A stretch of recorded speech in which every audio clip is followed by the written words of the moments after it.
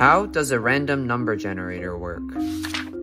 Random number generators appear in many systems and serve as foundational tools for unpredictability, simulations, and even security. Though the mechanism might appear straightforward, questioning its functionality reveals complexities of a seemingly simple algorithm. There are two main ways of generating randomness: pseudo-random number generators and true random number generators. Pseudo-random number generators start with a predetermined value called a seed, which is entered into a system or function in order to scramble it and yield a random result. Computers gather this seed by analyzing sources of unpredictability from the real world, for example, hardware noise and cursor movements. However, true RNGs generate randomness from physical setups rather than local sources.